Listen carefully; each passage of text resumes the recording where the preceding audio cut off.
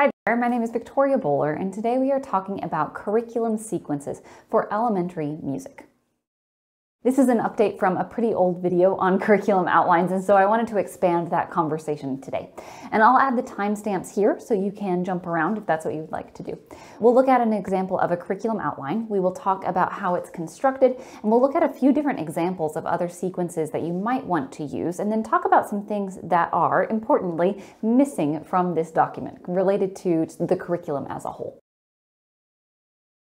So here's the curriculum outline for the 2023-2024 school year inside the planning binder.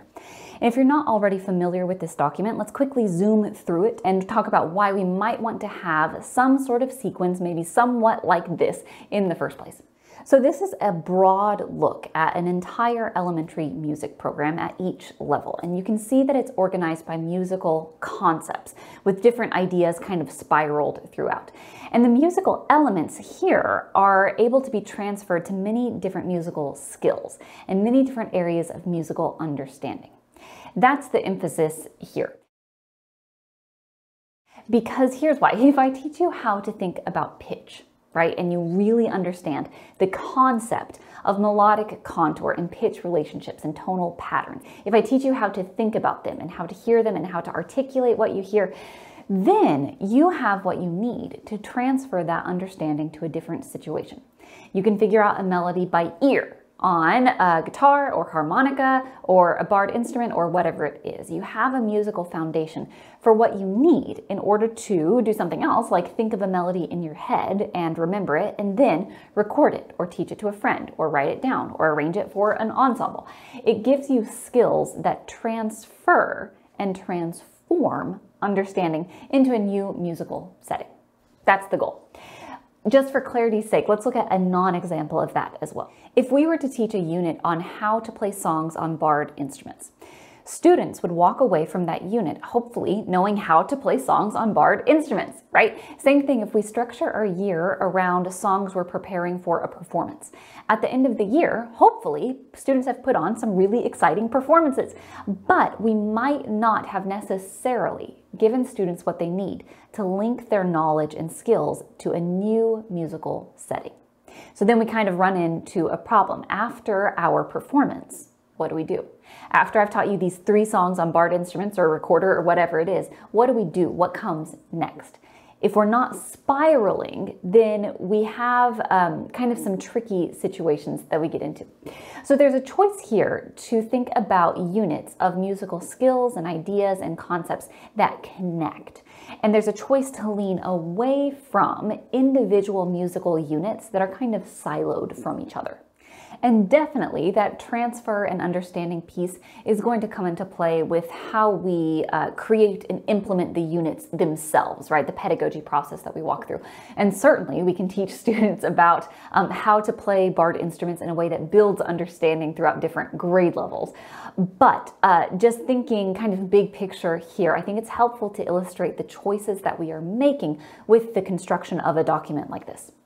There's some resources that you might be interested in checking out if you are interested in hearing more about this approach, or more of my opinion about this approach, I should say. So I'll add 2 podcast episodes for you to listen to in the description below. Another thing that I think is important to note in a document like this, these are the times that the musical ideas, these musical events, are going to be highlighted, and the times that students will be aligned on vocabulary. These are not the only times that the musical events are experienced. So just looking here, we are experiencing songs in kindergarten in different modes, but we are not talking, we're not making that conscious. Students are not responsible for orally identifying and putting a label on those different modes in kindergarten. Let's talk about teaching sequences. This is something that I think can get lost in our conversations about curriculum planning, just in our efforts to kind of simplify and make music with students as quickly as we can, which of course I believe is a really good thing. But just again, I think that understanding the why, or talking about the why behind a sequence, can be helpful when it's time to make some curricular decisions about what we are going to teach. One of the principles that we use here is this idea of moving from the known to the unknown. And this came out of the work of and the followers of Pestalozzi, if you remember talking about him at some point. The idea here is that when we learn, students don't just have new ideas appear in their heads. It's not like the teacher says something and opens our brains and puts that idea in our head and then it just lives here now, right? Instead, the idea of moving from the known to the unknown is that students need to connect new information. If we're going to learn something, it's because that new information is predicated on something older that we already know, something that we've already experienced. So having vocabulary and experiences laid out this way in kind of the spiral sequential model, this helps us compare new sounds to things that we already know.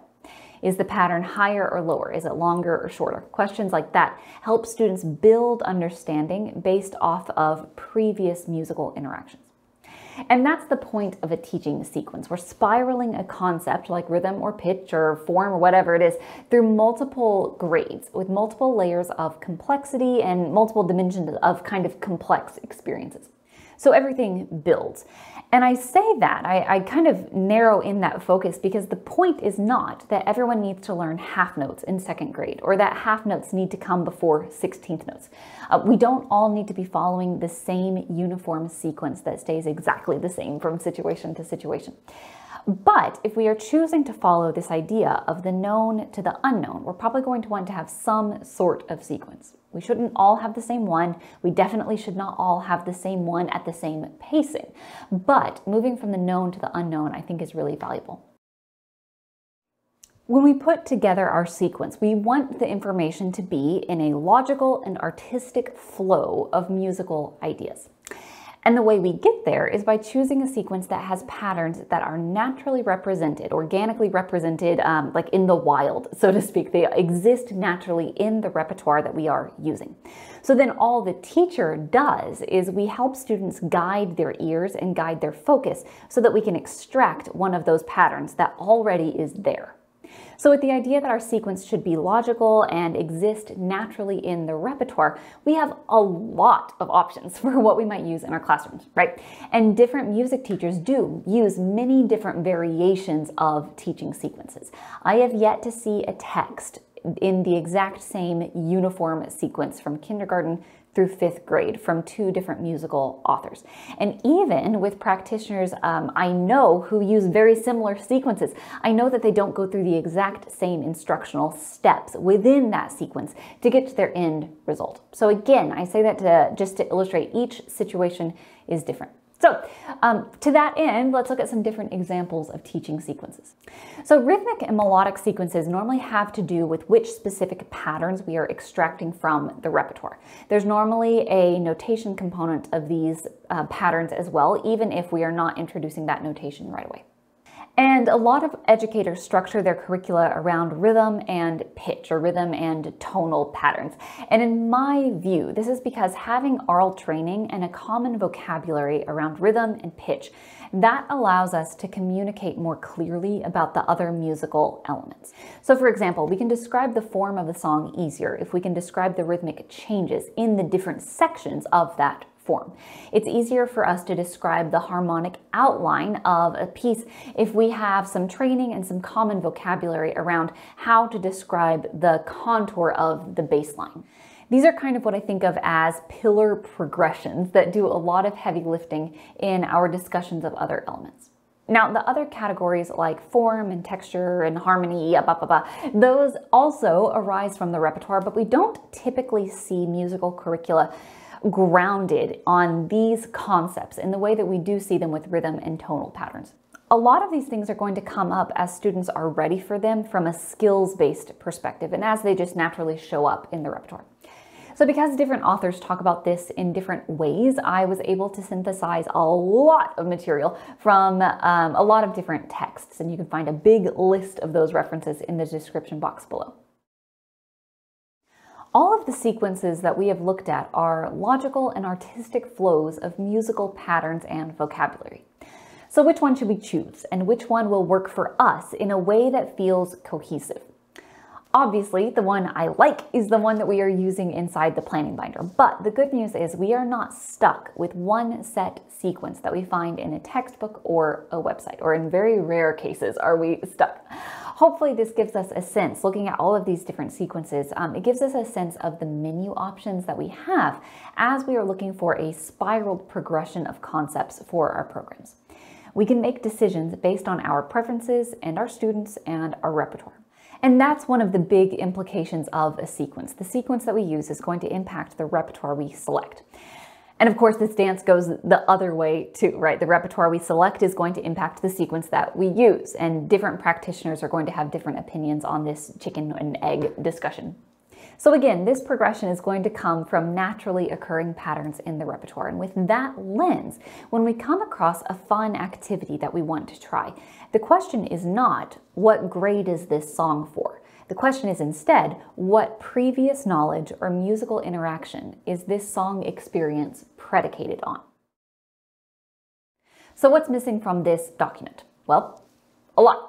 From a content standpoint, there are plenty of concepts in music that exist, and they are not listed here at all. Music is a big subject to tackle, and it extends far beyond the parameters of this document. Howard Gardner commented that the enemy of understanding is coverage, and I think that that quote is very helpful here. The other thing is, when we start to think about what this document might look like in our classrooms, it becomes very obvious very quickly that there are things missing here in terms of musical actions. This document tells us what students are learning, broadly speaking, but it does not tell us what students are going to do with this information. Right? This gives us the content, but it doesn't give us any sense of the instruction, because we know that we are going to go far beyond reading and writing with all of these concepts, but that's not really reflected here. There are so many ways that we could actualize our musical knowledge with musical skills and many different dimensions of social interaction and social connection. And we could also add in things like an enduring understanding, and we could connect things to macro concepts. We could show our learning with an authentic assessment, right? It goes on and on and on. We tend to weave together a lot of different things when we use the word curriculum, and I'm doing it here as well. Wiggins and McTighe talked about how the Latin roots of the word are a course to be run. And Conway also talked about curriculum as being so much more than a document. We're talking about what is taught, we're talking about what is learned, and we're talking about how we're going to move students through that learning process. So this document is limited, and it's limited on purpose. It gives us a big picture of musical concepts that are spiraled throughout the program. And in my opinion, it is extremely useful because it gives us a snapshot view, a snapshot way to streamline our decisions. That way we're not stuck in this cycle of just looking for fun activities to fill time in our lesson planning, right? The activities that we choose are going to lead to something that we know is going to lead to something else, and then something else, and then something else. Okay, we've talked about a lot of things here. We have looked at an example of a curriculum outline, but we've also framed it with several other teaching progressions and ways of thinking that we might consider in a spiral curriculum. If you have a question or a comment on this video, I would love to hear from you. You can drop a comment below. You can find me on Instagram. I am at Victoria Bowler, or you can shoot me an email, victoria@victoriabowler.com. Thank you so much for watching, and happy teaching.